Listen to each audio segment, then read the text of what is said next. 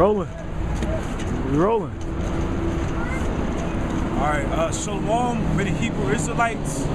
Alright, we're of the Great Millstone, Philadelphia camp. We're out here another week to prophesize the destruction of Babylon, to wake up the 1/3 of the people in this sign, the people of so-called Negro, Latino, and Native American descent, and to tell them their heritage, and to tell them to come back to their power, which is Yahweh, and his son, which is Yahweh Shai. And basically, you know, our purpose is to persuade our people through the words that are in the scriptures. So that's why we come out here and use the Bible. We don't use any other book. The only time we might use books is to basically prove the things that are in the Bible. All right. Nehemiah 8 verse 8. So they read in the book and the law of the Most High distinctly, and gave the sense and caused them to understand the reading. Yeah, so that's why we're out here. We're reading out the scriptures, and we're exhorting our people to come back to the Most High. Right? Zephaniah 2 verse 1. Gather yourselves together, yea, gather together, O nation not desired. Yeah, that's what we're trying to gather. Each of the 12 tribes, from Judah on down to Issachar. We're gathering them together because they're a nation not desired. Basically everybody hates us. They look down on us and stuff like that. But really, the only reason why we're in this position is because we sinned against the Heavenly Father, and He's basically chastening us for a short time. And once this period of chastening is over with, then He's going to set up the kingdom of heaven, which is going to be an everlasting kingdom. All right, can you give me more minutes? I was thinking about it. It says, gather yourselves together, yea, gather together, O nation not desired. Before the decree bring forth, before the day pass as chaff, before the fierce anger of the Lord come upon you. Yeah, that's one of the things that we're telling our people. Because martial law is coming. It's martial law is coming soon to America and stuff like that. And every day, every week is more, it's incrementing itself into becoming more of a reality and stuff. And that's what we're out here to tell our people, because our people, we don't have all day basically to come back to the Most High. So, like the scripture says, in Ecclesiastes 12th chapter, remember now that I created in the days that I used.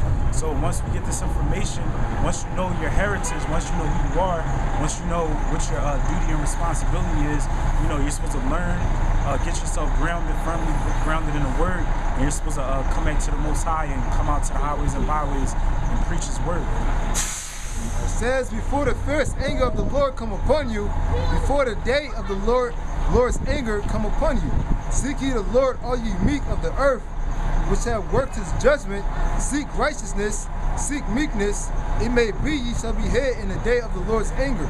Yeah, because meek basically represents the Israelites, but we're supposed to be like humble in this thing and stuff like that.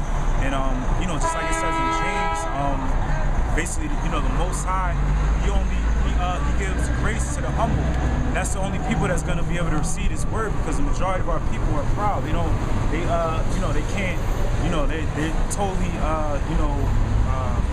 in another reality, so to speak, and stuff like that. So they don't have fear of the Most High. And that's one of the main things, or the foundation things that you need in this truth, is to have fear of the Lord. It's like something that makes you if you go off or transgress the laws, full of shame and stuff like that. But our people, we can tell them what they're doing is wrong and stuff, but they're not gonna have fear of the Lord.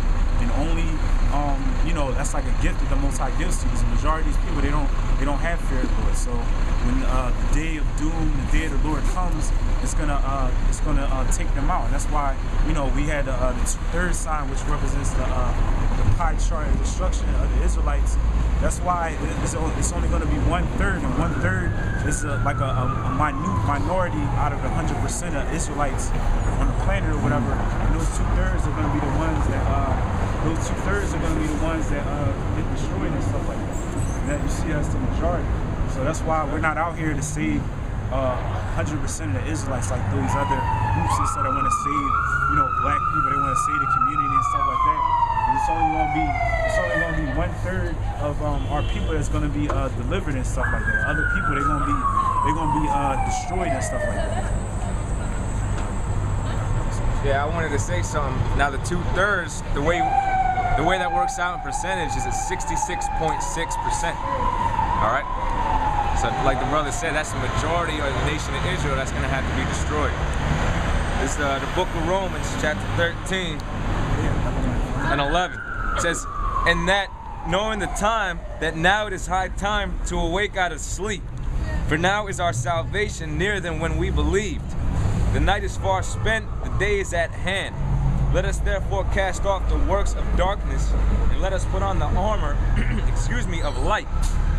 Let us walk honestly as in the day, not in rioting and drunkenness, not in chambering and wantonness, not in strife and envying. But put ye on the Lord, Yahawashi Hamashiach, and make not provision for the flesh to fulfill the lust thereof. Yeah, so basically, I mean, to summarize what we just said, that's telling us that, you know, we need to, you know, wake out of sleep. Like, you know, like before we came into this, you know what I mean? We was like niggas in the world, like not conscious, not aware of who we are and all this. And when we find out who we are, we're supposed to be transformed by, you know, by the renewing of our mind and stuff. And we're not supposed to conduct ourselves like how we did in the world, or how, you know, you see these people, you know, going to you know, just partying like they don't care, like you know, like how the rappers be on the videos and all that stuff like that. They're not you know, godly men and stuff like that. So we're not supposed to be conducting ourselves like that. This is Ephesians chapter 4, verse 17. This I say therefore, and testify in the Lord, that ye henceforth walk not as other Gentiles walk, in the vanity of their mind, having the understanding darkened, being alienated from the life of the Most High through the ignorance that is in them, because of the blindness of their heart, who being past feeling have given themselves over unto lasciviousness, to work all uncleanness with greediness. But ye have not so learned Hamashiach Yahawashi. If so be that ye have heard him, and have been taught by him, as the truth is in Yahawashi, that ye put off concerning the former conversation the old man, which is corrupt according to the deceitful lusts, and be renewed in the spirit of your mind. Yeah, so like the word Gentile is basically meaning like or in certain contexts it means like an Israelite who didn't know who they were and stuff like that. Just like during the times of the Hellenist period and the Greeks and stuff, where people didn't know who they were and stuff like that.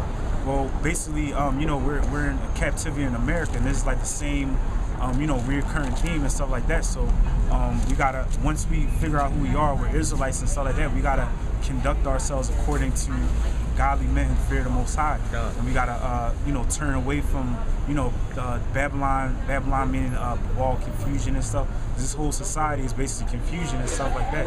Like, you know, every aspect of it and stuff like that. Like even, you know what I mean, on the way up here, you know, we was talking about like Black History Month and all that stuff like that. And that's like a Hellenistic thing kind of too, because, you know, like all, like, you know, we got to remember, like, we're not, you know, we're not Africans, and we're not, you know, Americans and stuff like that. And like, you know, the whole, that whole concept is like confusion and stuff like that. Like they don't teach us, you know, who we are and stuff like that. That's not, you know, who we are and stuff like that. And we need to come back to who we are as Hebrew Israelites. Like just to elaborate more on what the brother's saying, just the title in itself, you can tell is completely wrong. They label it Black History Month instead of Israelite History Month. And then if they had to properly put up the title, okay, about Israelites, they'd have to go into what? The scriptures. And if they had to go into the scriptures, then they have to start proving things out the scriptures, like the real color of the Lord and who the Israelites really are according to the scriptures. So they're not going to do that. They lead our people astray, and they teach them about leaders that done sold out, that led our people right into a spiritual sleep, or rather a deep sleep, man. You know, believing, oh, you know, it's all about, you know, having black rights in America, you know, or having equal opportunity in America, you know. And it goes a lot deeper than just that. It goes a lot deeper than just, you know, saying, oh, you know, black power and all that, you know? That's another thing a lot of our people are into, you know? But they gotta understand the basics of the scriptures. You know, where all this tension rises from, why we're on the bottom, why the so-called white man's on top, and then what the future holds for us as Israelites. They're not gonna go into that depth. To know where you're going, you gotta know the past.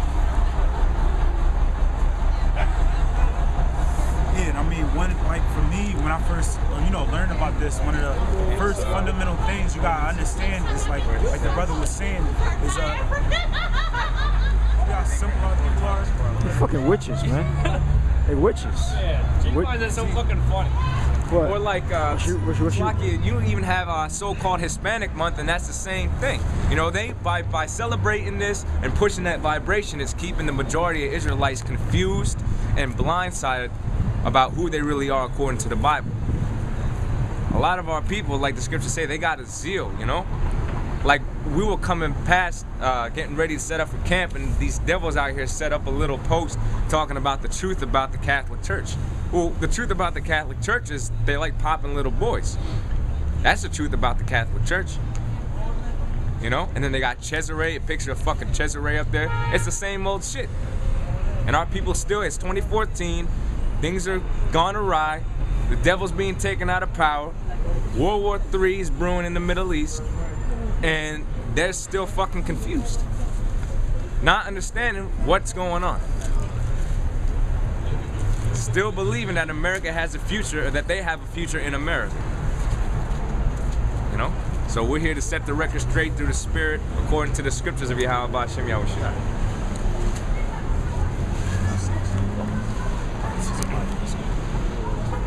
So,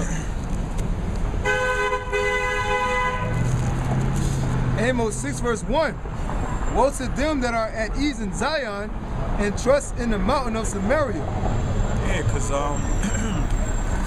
people that are at ease in Zion meaning to Zion Monument, that's referring to our people. And our people are at ease in America and stuff like that. They, you know, like just like we was talking about on the way up here, you know, they're thinking about, you know, cashing their income tax check, like making, you know, what they're gonna buy with it and stuff like that. When you know, all these prophecies is speeding up, they're coming to pass quicker. You know, just because you know, your money's not gonna save you. America's inevitably gonna be destroyed and stuff like that. So you need to be getting yourselves in order and coming back to the Most High while there's still time before this event happens and stuff like that. There's no way there's no way our people are gonna be able to escape from this, but to come back to the Most High. Woe to them that are at ease in Zion and trust in the mountain of Samaria, which are named chief of the nations, to whom the house of Israel came. Yeah, because Samaria represents America. Basically, you know, this is where we came, America. This is where the so-called Negroes, Latinos, and Native Americans is like captive at, on the reservations and the burials and the ghettos and stuff. And basically, we're our people, they trust in America. They trust that, you know, Barack Obama is gonna save them and stuff like that. When he's only, you know, putting another nail in your coffin. He's only set up by the elites to bring all this stuff, you know, to pass. He's set up to bring, yeah, I mean, basically, America, they doing the same thing, you know, that the Roman Empire did. When Roman Empire, they set up like military bases and all the like surrounding lands and all that stuff like that. And you know, basically, you know, the powers, like say for instance, like Russia, let me see. Yeah, and then like for example, it says all the options are on the table, and you know they're coming to Iran and stuff like that. That's gonna be their next thing. Iran, Syria, and stuff like that. And we was talking about on the car up here how basically they're gonna try. There was an article that was talking about how they're gonna try and use a event and say that some like terrorists from Iran or Syria used what is it, hackers and stuff. Cyber terrorism to basically mess with America's like banking system and stuff like that. And that could potentially you know, be like their false flag event. You know, what's the word I'm looking for? what's the reason? Terrorist attack. You know, rationale for basically trying to go and attack Iran and Syria and stuff like that. And basically, let me see. Yeah, I mean, basically Obama's, you know, set up to pass these wicked decrees like the gay marriage, to pass executive orders to further, you know, push the martial law and stuff like that. Let me see. Yeah, you know, the GMOs, the surveillance system and stuff like that. These government-sponsored protests. Yeah, the government-sponsored protests and stuff like that. That's set up by the government to be like almost like drills and stuff for the martial law, so that the military or the police that they're turning into the military can basically you know, train and stuff on how to deal with crowd, you know, civil disobedience and stuff like that. Yeah, get citizens used to it. This it's like this is since the brother mentioned decrees. Yeah, and like the brother's right on point, man. Barack Obama ain't nothing but a puppy. You know, he's just there to smooth things over and sell things to the people and let them believe that what Obama's saying is what's for the good of the country. But what is really behind all that bullshit and lying and deceiving that he's doing every time he stands up on the podium, all right, is casting spells for what's really to come, which is the martial law, concentration camps, and shit. So Obama's just there to so-called smooth things over, so that when the people get angry, there's a scapegoat. You know, when things go awry, who are they looking at? They ain't looking at the Rothschilds or the bankers for being responsible for the debt of this country or for the economic collapse of this country. They're looking at who? That fucking bitch-ass Obama.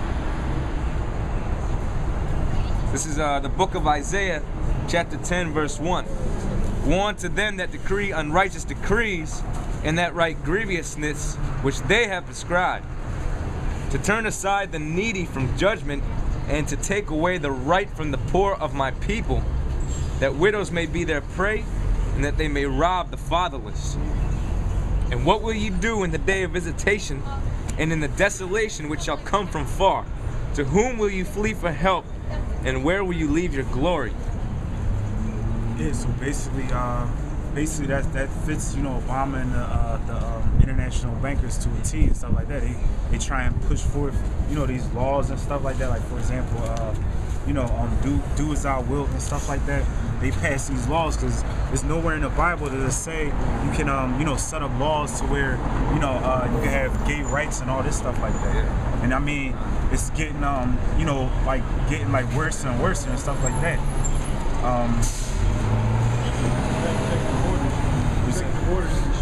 Yeah, like Executive Order 13603, which says basically in a time of martial law, they could basically, you know, take control of private transportation. They can take control of all like energy sources. They could, you know, basically whatever, you know, skill. Organize the work brigades. Yeah, work and stuff like basically like make like slave labor and stuff like that. And I mean, this stuff is like coming and stuff. It's already in, you know, it's already in the books and all this. So all they gotta do is just stamp it in this policy and stuff like that. And our people totally don't even are unaware of that stuff. You know, they're into you know, any vain thing that basically the society, you know, they put on TV and stuff like that. That's just fucked up. Yeah, like here, if you pan the camera right here, this is some of the executive orders that Obama set up and stuff like that. Like even the UN arms trade treaty and stuff like that. They're trying to basically take away the people's guns. So they're taking away the people's guns, but then the Department of Homeland Security and all the you know, government or private agencies and stuff, they're buying ammunition, they're buying hollow point ammunition, they're buying you know, like the rounds that NATO uses and stuff. Was it 222, 220? What was it? 223 caliber? Some rifle ammo that they're using. But that basically, that's what the UN and stuff uses and stuff like that. So they're getting you know, mine-resistant armored vehicles, drones. They're getting you know, all the armor, all that stuff, all the Military equipment. Yeah, military equipment. You know, equipped like non-lethal or lethal, basically. You know, you know, weapons and stuff to use against people in times of like protests and stuff like that. Sound cannons. Yeah, sound cannons, like almost like shotguns that basically are like Rubber bullets. yeah, rubber bullets and stuff like tear that. gas. They got the hose too with the water. Yep. Fucking them power hoses, man. Yep, they get that from the riots in the 60s, man. Yeah. I was going to say one thing. At work yesterday, I went and got some water, and the water turned pink right inside the fucking cup. It was turning pink, and I showed my coworkers like, "What the fuck is going on, man? Straight up poison." You talking about the fracking and stuff? I don't know. I went to the bar. I went to the bar to go grab like some water and ice, and the shit just straight up turned pink, straight up. Yeah, that's another thing too. Like, not only are they polluting the foods with GMOs, is the fracking. Like, I didn't really realize how like bad it was, but basically, you know, the you know how they're always talking about natural gas and all this stuff like that. Well, basically, they shoot chemical. What fracking is, they shoot chemicals into the ground, and those chemicals, basically, you know, they shoot the chemicals in the ground to like break up the layers, you know, so that they could. But basically, what it does, the chemicals get into the water supply, so it like poisons the water and stuff. That's why, like in this video, the brother from Virginia sent me where they put a lighter up to the tap water and it like lit on fire and stuff. That's how toxic the water is and stuff like that. You know what I mean? On top of the, you know, the GMOs and the Roundup and all that stuff that they polluting the food with, they're polluting the water and stuff also. So that's you know, it's important and stuff. And even, you know what I mean, like the people that be protesting about this stuff, they be trying to lock them up and all this stuff like that. Like that Snowden thing, I always use that as an example. Like that shows you like the level that they're gonna go to basically, you know, persecute the people that's you know, exposing, you know, lifting up Esau's skirt in the agenda of the international bankers and stuff like that. They're gonna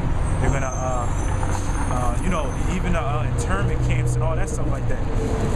Like then not only are they gonna, you know, like that Snowden thing, I mean, you're like, when all hell breaks, you're not gonna be able to go to another country and stuff like that. They're just gonna be rounding people up, shooting people, all this stuff like that. That's This is Nahum chapter 3 verse 1. Woe to the bloody city, it is all full of lies and robbery. The prey departeth not. Yeah, like it says it is woe to the bloody city. The bloody city is referring to America. It says it's full of lies and robberies, like lying like about who the Israelites are, the true history of the so-called Negroes, Latinos, and Native Americans, and you know, the robbery, like bringing us over here on cargo slave ships, slaughtering up the indigenous people, the so-called Latinos and Native Americans, stealing their land, committing genocide on them. You know, all the warfare methods and stuff they use to basically take them down and stuff. It says the noise of a whip and the noise of the rattling of the wheels and of the prancing horses and of the jumping chariots. The horseman lifteth up the bright sword and the glittering spear. And there is a multitude of slain and a great number of carcasses, and there is none end of their corpses. They stumble upon their corpses.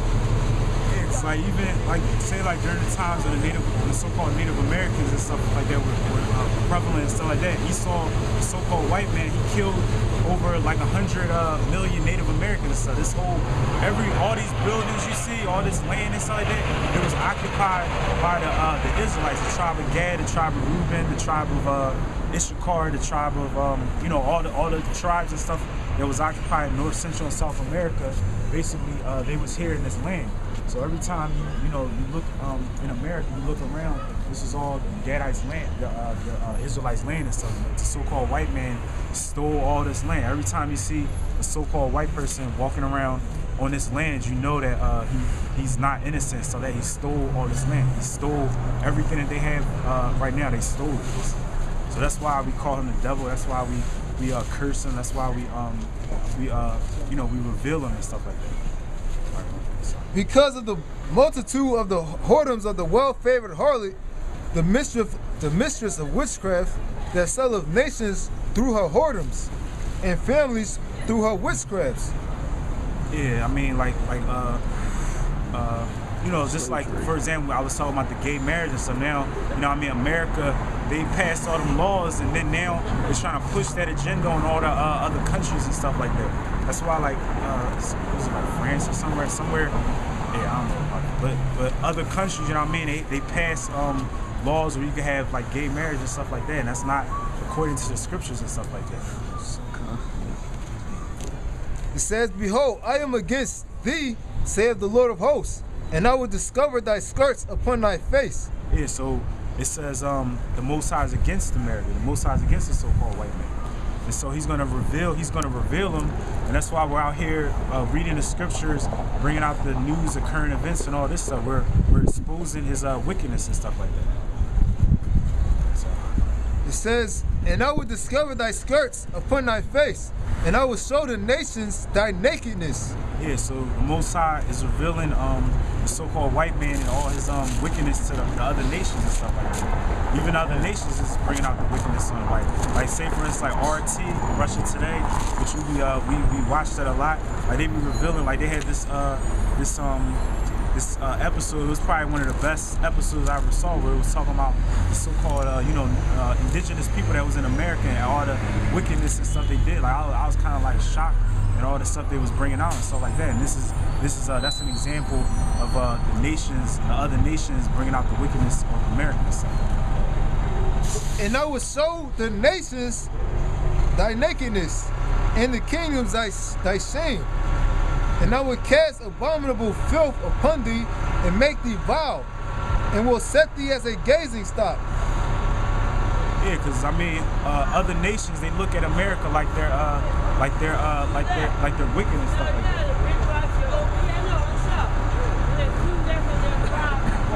And I will cast abominable filth upon thee, and make thee vile, and set thee as a gazing stock. Yeah, because the other nations, they don't look at America the way Americans think that America's looked at and stuff like that. People like look down on America and stuff like that. They make jokes about America. America's like a byword. And it shall come to pass that all that look upon thee shall flee from thee, and say, Nineveh is laid waste. Who will behem her? When shall I seek comforters for thee?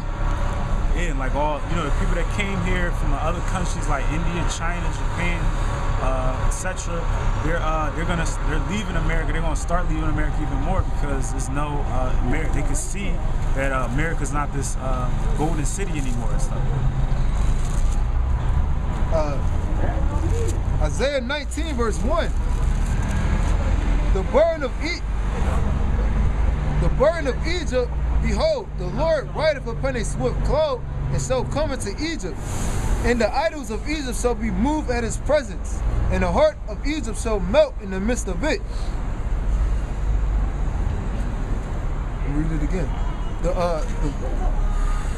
The burden of Egypt, behold, the Lord rideth upon a swift cloud.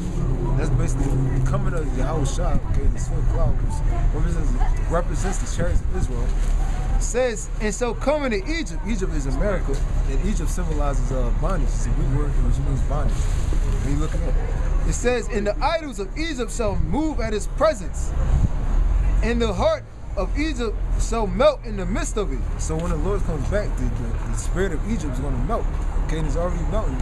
It's already devoid of morals. You got a blurred line system where people don't know what the hell is right or wrong, or up or down. Okay, these people are being normalized by wickedness. They accept anything that's wicked, like homosexuality.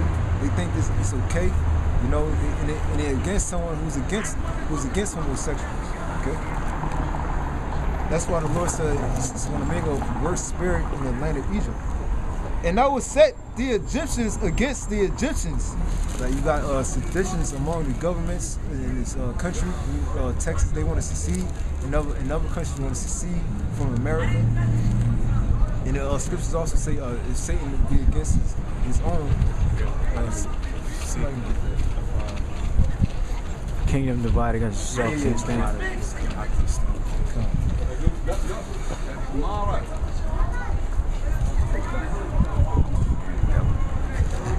And the idols of Egypt shall be moved at his presence, and the heart of Egypt shall melt in the midst of it. And I will set the Egyptians against the Egyptians, and they shall fight one against his brothers. So it's going to be a civil war here in America, and also a race riot. And every one against his neighbor, city against city, and kingdom against kingdom.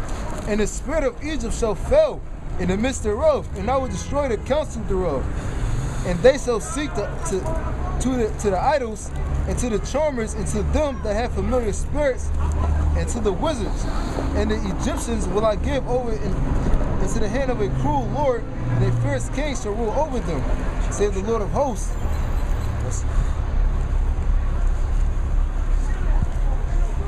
We're going to get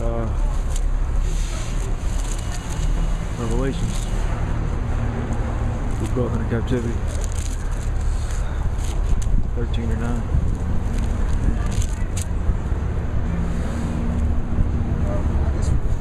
This is Isaiah 47 verse 1. Come down and sit in the